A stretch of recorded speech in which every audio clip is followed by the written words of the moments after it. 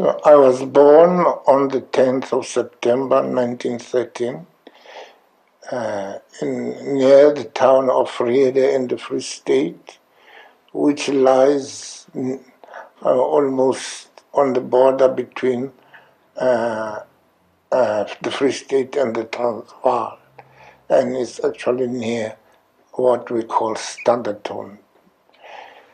But my parents were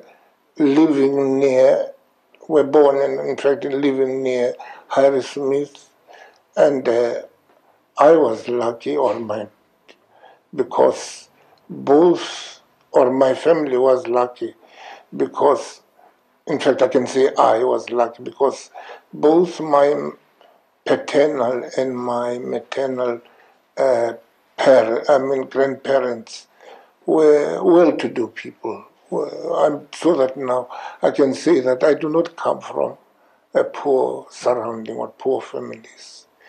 Now, they were so well-to-do that because they were both farmers and also traders.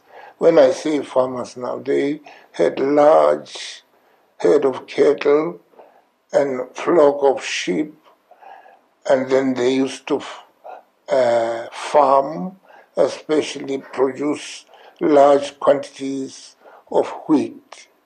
They were traders because now they were engaged also in transport business.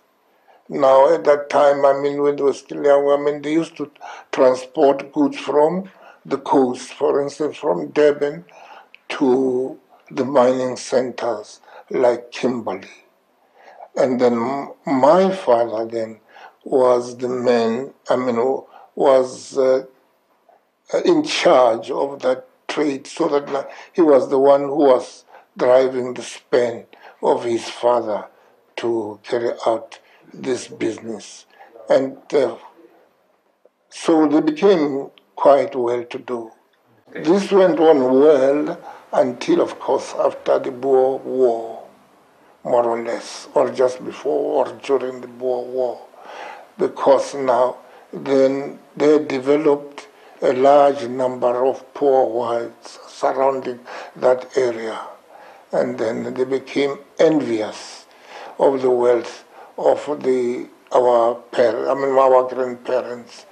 But I must point out that now it was not only my grandparents, but black people, our Africans around that area, were fairly well-to-do and independent. Now, then they started complaining about them, and then, of course, organizing, and then the governments turned on our people, and then they caused them now to leave the area. Now, that was the beginning of their being underdeveloped. If you can imagine now, people who had such large flock of sheep and big herd of cattle, and that trading business, you see, when they were uprooted, you see, it was beginning now. It was the beginning of their impoverishment. Now, by the time they reached the place where I was born, much of their wealth had been depleted. Now, then at about that time, you see, especially when I was born, it was now after the British government had conquered the entire Azania, or if am I to use its colonial name, South Africa. And then that is everybody there, including that is now the Dutch or the Boer imperialists or colonialists, that of the Free State and the Transvaal, fell under the colonialism and imperialism of England. We had Milner now then, who was trying now to coordinate all this. Now, as our grandparents now lost, the farming rights, now That is now, especially after the union was formed, that union which brought about the joint imperialism of the British and the Dutch. Then they decided that now they should acquire land themselves. And then fortunately, around about that time, we had in Azania a young lawyer who was trained both in America and in England, and Presley, in the name of Presley Gaseme. And then he organized land syndicate. And then our grandparents, my grandparents, both ways, that is paternal and maternal grandparents, bought land in Dakakral. That is where I grew up. That is where I attended primary school until I passed Standard 5, when I went to Natal, where I studied now. I attended school under a mission, Anglican mission school, which was called St. Chet's. But now I was in the primary school, which was called St. Beats. But the boarding school was the same. We just mixed. Those were training for teacher training and other students. Now I've completed my primary education at St. Beats, at St. Chet's, where later on, then after I passed in Standard 6, I went to St. Peter's, Rosettenville, where I did my high school, that is from Form 1 to Form 5.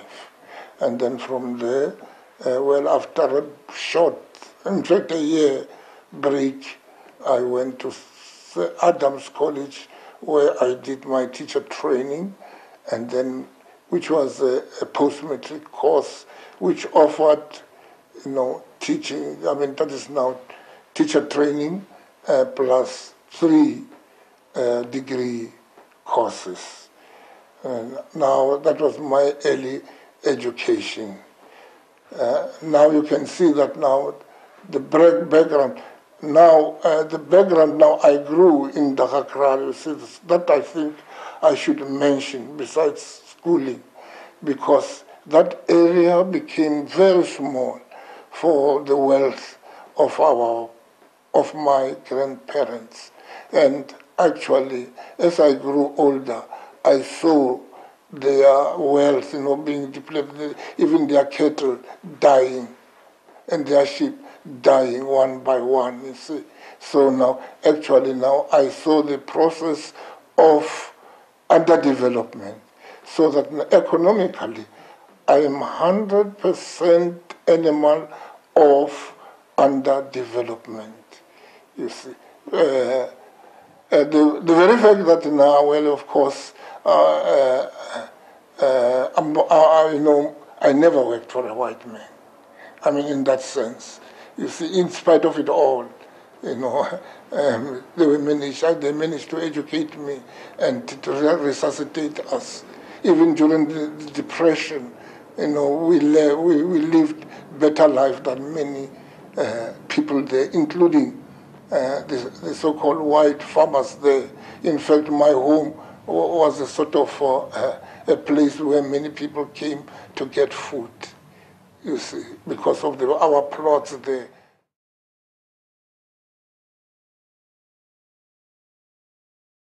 Well, I met my wife, personally first, at St. Peter's, where she had come with the school children, to play against, to play hockey against our school. So that is where I first met her personally. But, my wife was a woman or a girl who was very popular in the Western Township and Sophia Town. Then at St. Peter's, I had very many young St. Peterian, people, students from Sophia Town and Western Native Township. So they used to talk a lot about her, you see, and then because she was a sports girl, musician, even in class she was not bad. She was an all-rounder, and then also a good debater. But I also heard that she was in a choir. Yes, that's what I'm saying, musician. That's why I said musician. Now, well, at that time, well, school choir and all that, the choir that comes much later. I mean, that's what I mean is that when I first met her. But now I made even stronger acquaintance as we were now, as we met in debates, especially at the University of the Witwatersrand. There was what was called Sigma Club, which used to organize debates. So now, I used to lead a team from St. Peter's, and she was in a team which came from the university itself. So now, we actually met there in debates. So that's how now I actually made further strong acquaintance with her. And then, of course, after qualifying as a teacher, well, we taught at the same place that is in Orlando East, and then we were doing exactly the same thing. She was conducting a choir at St. Mary's, which was one of the, in fact, it was the best choir in Orlando because it won every year competition in the primary school. And then I might mention now that now it costs a lot of well, what can I say? Misunderstood or even a bit of jealousy among the male teachers there, because she was the first woman to conduct, choir, senior choir, and they felt that now St. Mary's had no business to ignore male teachers and put up a woman there to conduct it. Well, I was at Orlando High School, then I was conducting the senior choir of Orlando High School. Well, I cannot say much because I was doing, but it was one of the choirs which also won many competitions too. So we were doing the same things too with my wife. We've always done the same thing. Of course, ever since, her life really has been music. She's been in many choirs. Well, among which now was the Ionian Choir, which was conducted by Ngoma. And then, now above all, now she's running her own children's choir, which is the Nightingale. And then she's very much interested in the children's choir. And then she is also a writer, and she writes mainly in poetry. Much of it has been in vernacular. So that is the type of wife I have.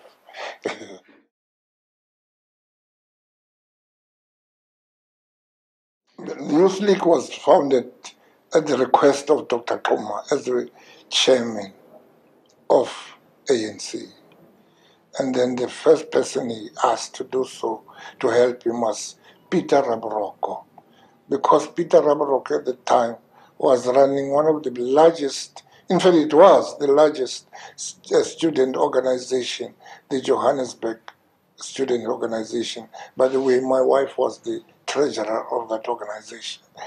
Now, but later on, of course, there came in Mandela, Sisulu, and Tambo. Now, Peter Mda and Lambete, we can say now they were the theoretician, not necessarily the founders of the Youth League, you see. Now, Mda was teaching at the Roman Catholic school in Orlando East.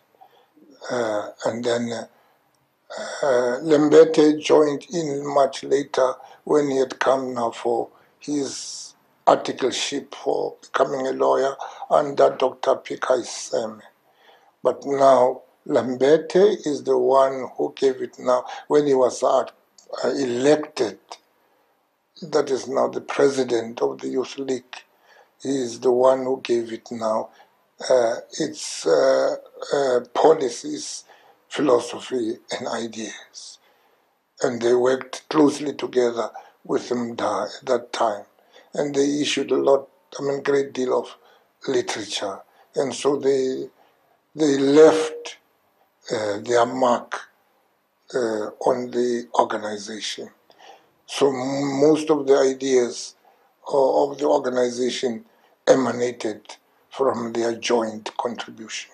The ideas now of the Youth League now was that now, well,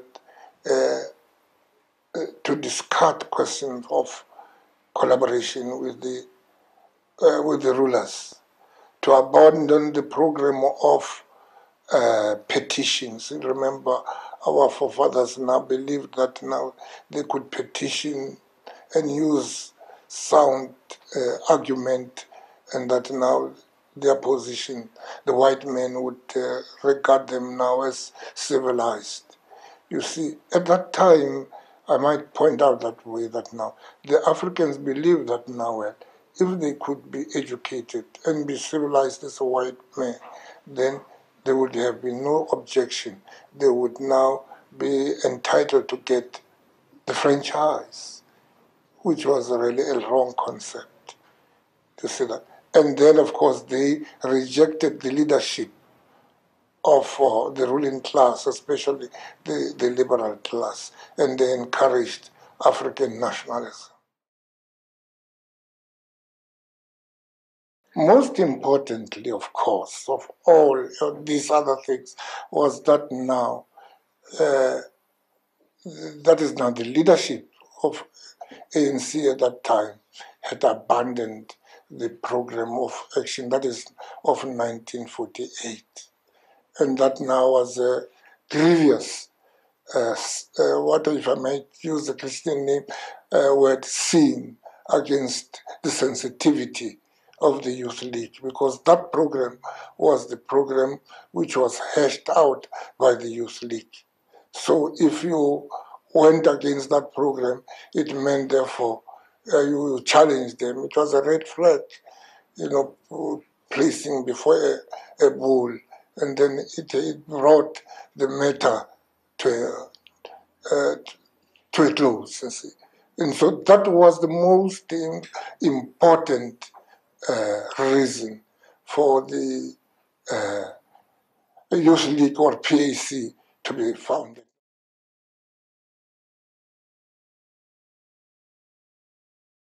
Now, there is this question of the Freedom Charter. I'm not going to elaborate on its history, but now it came as a result of Dr. Matthews. He is the man who suggested a Freedom Charter of some kind. But instead, we had this document now, Freedom Charter, which was not known the person who drew it up and where it came from. And then the ideas too, well, were in fact were fickle, if I might put it that way. They were weak. I mean, they were not clear. When they talked of the country, the land belonging, South Africa belonging to all, and so on, and all that thing, which was against, of course, the ideas of the Youth Leaguers, because they knew that South Africa was a colony, and a colony which belonged to the indigenous people. And then they talked also of multiracialism. Now, we do not, and we did not, and we still do not believe in racism. We believe in one race, the human race. So we rejected that idea. But they continued to talk of multiracialism. And then, of course, the Freedom Charter, if you read it, it expresses that idea of multiracialism. Even today, I may say that now some people talk of non-racialism, but if you study the way closely, what they mean is just that now to use the word non-racialism, but now to cover multiracialism. It is now multiracialism in a new code, attractive code, because their ideas now is that of consociationism, which still means white domination.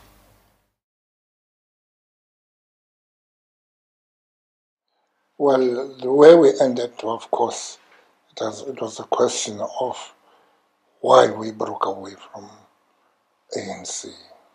Then we said that the straw that broke the camel's back was the breaking of the conditions of the program of action of 1948. Now, our first campaign was the status campaign, as you say so, which came earlier, from 1959. You see. Now, this status campaign was now to bring or to make people now have confidence in themselves and discard the fear of the ruling class. And then that was the first campaign. And then I must say now, this status campaign is always continuing because it has to do with the educating of the mind and making people conscious of themselves. The status campaign was introduced by the president, by our late president, Robert Sobukwe, who explained it clearly what it was meant for. He actually meant what I've actually told you that now. It was to make people gain confidence in themselves so that now they could produce strategies and programs which they themselves will carry out independently. Then, of course, after status campaign, there came the first important campaign of PAC, that is now the PAS campaign of 1960, of March the 21st, 1960.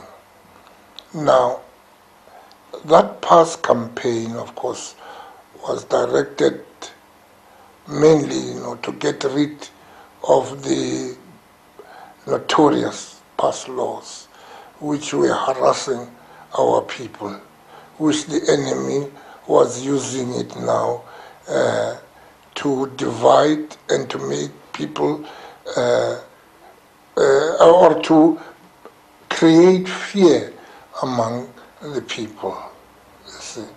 And then that PAS campaign, therefore, its first aim was now to remove the fear of prison from among the people, because the oppressors used prisons, to keep down the people. But now if people now could now offer themselves freely and go to prison, they would conquer that fear.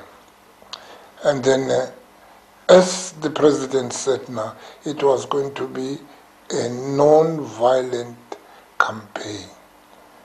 And, well, of course, he made a long statement on non-violence. And, in fact, he called upon his followers to observe strict non-violent measures. But unfortunately, as we all now know, that day, because of so many people who responded to the call of the PAC against the PAS laws, people were massacred at Sharpeville on that date, leaving about 69 people dead and many scores wounded. Now, this was in spite of the fact that these people were unarmed and were just staging a peaceful demonstration against PAS laws. And the idea of the campaign was that now they should offer themselves to nearest police stations for arrest and leave their passes at home, but not to destroy them, but just leave them behind, because it was it was calculated now to be to free them mentally. Because even destroying that document, if you had not discarded, you see, the mental respect for it, it would be meaningless. So that now you leave the document at home because it meant nothing.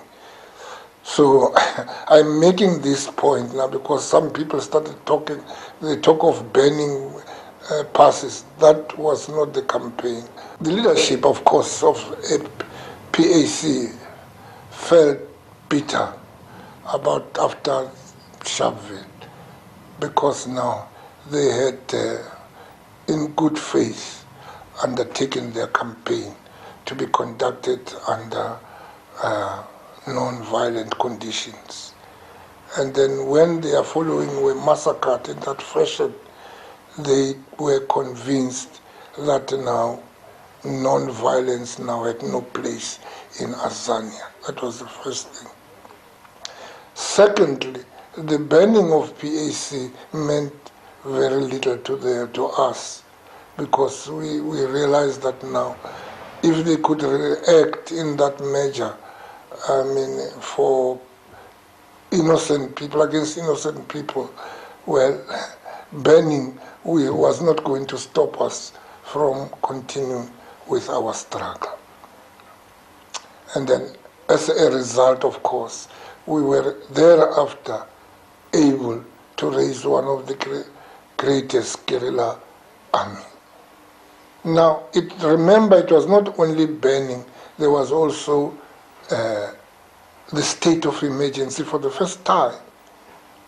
And many people were arrested and detained without trial for the first time in our country.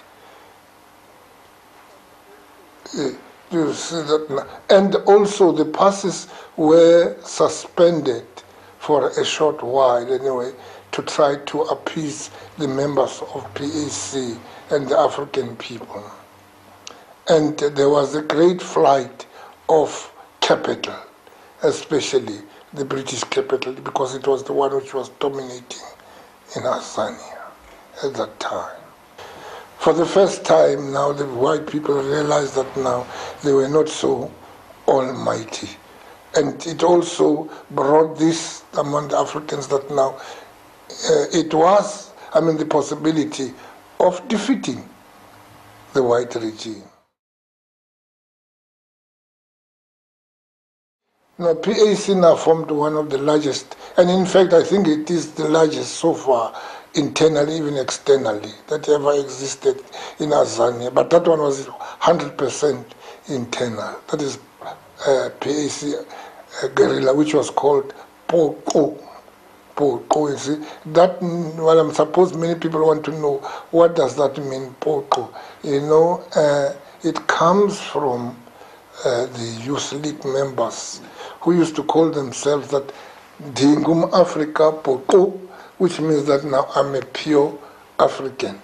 Now that Poko means pure.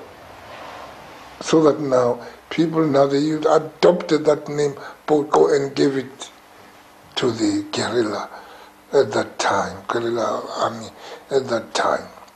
And then this guerrilla army that is engaged in the government now, forces, that is the army and the police, at various theaters, Kamatak and Bashi, Queenstown, and many other areas, that is PAL, and the results there, of course, were that now there was great panic among the whites at that time. And also to such an extent that now the government was forced to call a commission, and then that commission was conducted by Judge Snyman, which recommended, all these bad laws, so that now all these laws that we have today flow from that commission of Snyman. In the 60s, we had the pass law. Do you see that? This time now, we had this grievance, which we could easily exploit. You see what it meant? You see, which was popular among the people. Now, it is not an accident that synchronized with the first now APLA. Previously we had Kopoko. Yes. APLA's now action in Gwavuma. You remember now, APLA's action in Gwavuma 1975, where we were training now, we trained internally, guerrillas now. No longer now the panga ones. I mean, we're using spears, and not spears, I mean, homemade weapons. But now these now, we're guerrillas now who are being trained internally now by our guerrillas now who came from overseas. And then that student now organized action now coincided, synchronized with now the first action, internal action of APLA. Well, I suppose many people will say it was a coincidence. When we leave it at that, to see. So that now, and then of course, it's a well-known history now that, well, we were the only party, or except the Black Consciousness, who were charged and sentenced for the uprising of 1976. Some of us, because we were involved there, we don't even enjoy talking about that incident, because it wasn't a pleasant incident to start with, where we were faced now, not only with the police against us, but the judge himself, was obviously on the side of the police. And then there it was absolutely made secret, so that now the judge and the police, used to do certain things which in open court could not be done because they would be challenged. What kind of things? Things like telling what the police should do, leading evidence in favor of the police.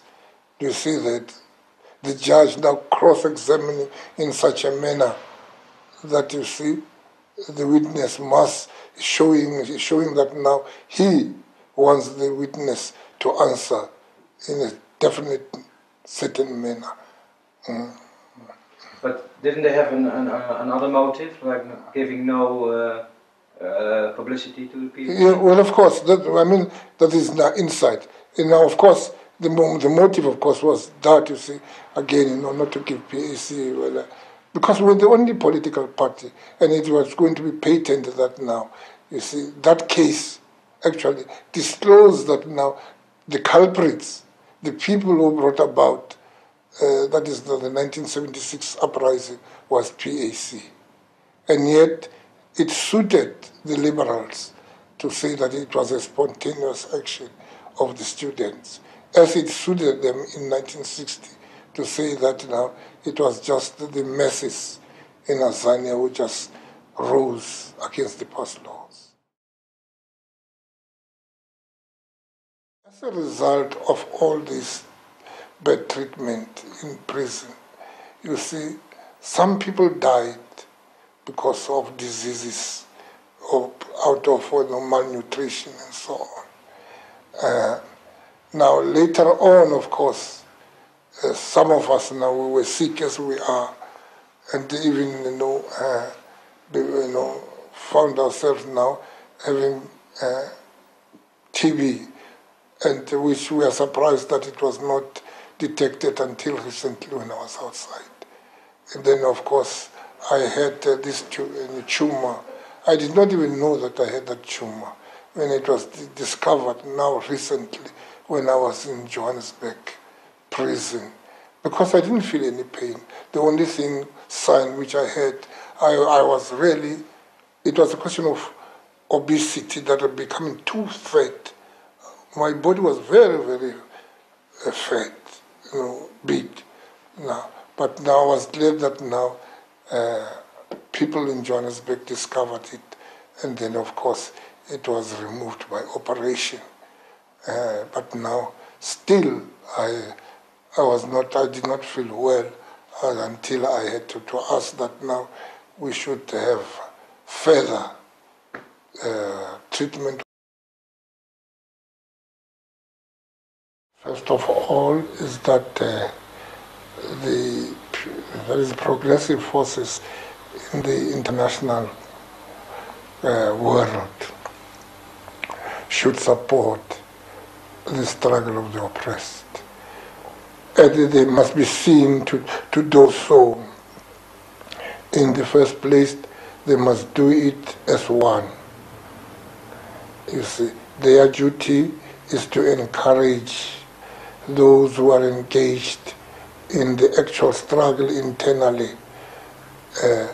to fight their struggle insofar as they are concerned together. So they should avoid tendencies which can help to divide the struggling masses, for instance, in Azania. And it is not the duty of the international community to decide the form and nature of the struggle in Azania. That is the task of the Azanian people. Equally, it is not the right or duty of the people, or however friendly they may be, to decide who ultimately will win that struggle. And it would be naive to think that in a big country like Azania, there will only be one party or one group which will fight for the liberation of that country. Otherwise, it would mean, therefore, that now we are contradicting ourselves. We are admitting here that insofar as the struggle is concerned, then there should be totalitarianism, only one party, one person, and whatnot. You see, no longer democratic thinking and free thinking of how the struggle can be best won. People can't see the problem from the same point of view. So it is false for anybody to claim to himself the right to know who is now the correct one. Now, so this sectionalism, especially when it comes from those who think are assisting the struggle, is abhorrent, and it should be discouraged by all means. Now, I would come to the positive side. The struggle requires many things. First of all, it requires moral support, which many countries and many progressive forces have been doing. It requires material support, financially and otherwise. Well, many groups have really donated and put their hands into their pockets to assist the struggle. But unfortunately, this aid somewhere has been abused, because there had been tendencies which have come about now that this aid now is controlled by certain sections, especially those sections which believe that they can interfere directly into the affairs of the struggling masses. But the ordinary man in the street in Europe and in Asia has done his best to assist the liberation movement by collecting the money. But that, I'm afraid, has been abused sometimes by the very liberation movements. Finally, now, I would say, we go beyond material interest. The struggle sometimes requires you as individual. Sometimes we expect that some people somewhere will be with us. That is now when the very fact that you have to give yourself into the struggle. Do you see that? Now, because Azania requires that. So we are saying, especially to the Africans in diaspora that come forward, it is your battle, or it is your liberation struggle, come forward. Come be with us. And we don't only need you now, but we need you afterwards, because you have got the skills. Now we say to the progressive forces, come be with us. We need you now, and we'll need you during the period of reconstruction. Thank you. Yes. Now I think now, well, I will put it now in the words of our late President, Robert Sobukwe, that now we are fighting for life and life in abundance, which means, first of all, we want people to live, increase, and be many. Secondly, that now they must be well provided for. That is now, all the resources in the land must benefit the people of Azania. And then that is economically. Culturally, they must now have the opportunity of improving themselves culturally. That is now developing their, first of all, customary or innate culture of the country, indigenous culture, and then enriching it with the contact of the culture of humanity as a whole. Economically, then, we are going to have a socialist order. By socialist order, now we mean socialism in its true sense, where there will be equitable distribution of wealth. And we believe that this can only be attained if it is guaranteed, and its custodians are the people who believe in it. That is why we say now, even after liberation, workers and peasants will be in the vanguard to see that now freedom is consolidated, and that true socialism is established based on the material condition of Azania.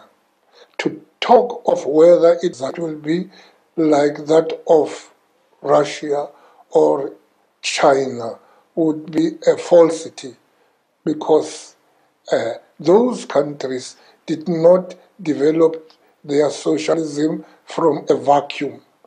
It evolved from the material conditions which existed in Russia in 1917 and which existed in China in 1949. Is it 49? Yes. So that now, even in Azania, we will have a socialism. I mean, socialism now, in the true sense, still remains that as propounded by Karl Marx. See that? But now it depends on different conditions, how it will emerge and be applicable. And socialism, again, does not necessarily that now it must result in bureaucracy or totalitarianism, you see. And I'm glad that now our late president foresaw that as early as 1959, when we established PAC, and how true it is today that even people like Gorbachev and people in China have recognized that now you cannot ignore the developments and the improvements and the entire human enrichment which capitalism per se has brought into the world. It is a system which has been brought by people. So it can't be absolutely be bankrupt of good things. But today, they are the ones now who are doing exactly what our president said. He said, we shall borrow from the East and the West, and we shall take the best and develop our own social order.